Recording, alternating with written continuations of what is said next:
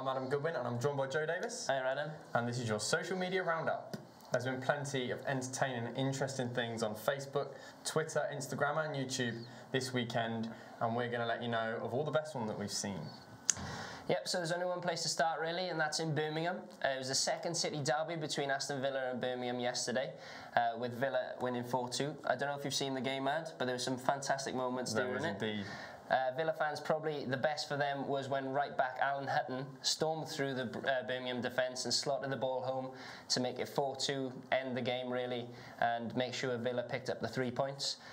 He's been compared to Cafu this morning. They call him the Scottish Cafu. Also being compared to Messi and Maradona. Yeah, I think you're taking a bit too far there, but I think Villa fans will think he's as good as them anyway. But yeah, it was a fantastic day for Villa fans. As you can see behind us, Jack Grealish and Alan Hutton celebrating the victory.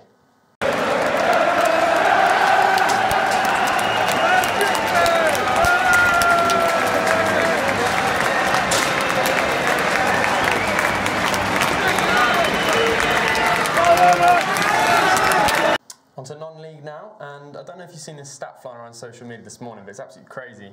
It's about Chesterfield's current run of form, right? So they're currently 18 league matches without a win, which is equaling their club record. They've also drawn their last 8 matches, which is also a club record. But despite that, because they're unbeaten in their last 11 matches in all competitions, it's their best run for 12 years. Which I just think is absolutely That's a crazy ridiculous, stat, isn't it, really? But none of that, unfortunately, changes the fact they're 21st in the National League and they're in danger of relegation. That'll be a great one for a pub quiz in a few years' time, I think. I imagine it will be.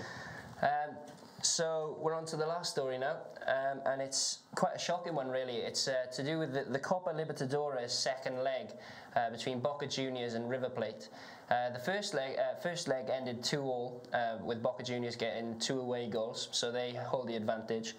But the second leg was actually postponed on Saturday after crowd trouble, rescheduled for Sunday, and it was postponed again because of more crowd trouble. River Plate fans attacking the Boca team bus, throwing objects at the bus, with the windows breaking, and actually some of the Boca Juniors players have been injured.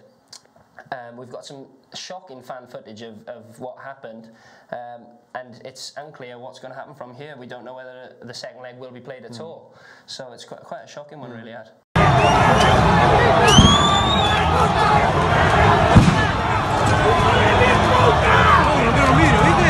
Let's hope that if it is replayed, that everyone stays safe and the game goes ahead. Yep.